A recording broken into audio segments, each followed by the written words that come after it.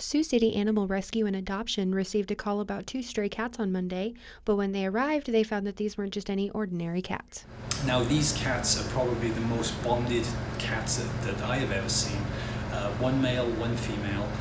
It was obvious at the time that the male had visual impairment to the point of having no eyes. He's just got the sort of sockets where the eyes were. Chris Wall, Vice President of Hannah Incorporated, Sioux City Animal Rescue and Adoption, said they bounce off of each other as a guide to get around safely. As a result, they never leave each other's side.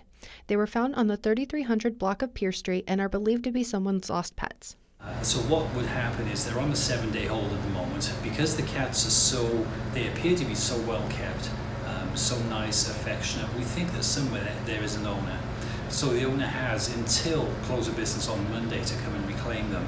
Failing that, they will go up for adoption on Tuesday. Wall said if the owner does not come by with proof of ownership, it would be best for the cats to be placed in a home that doesn't have any other pets or children. They appear to be fabulously friendly cats. They were very, very loving.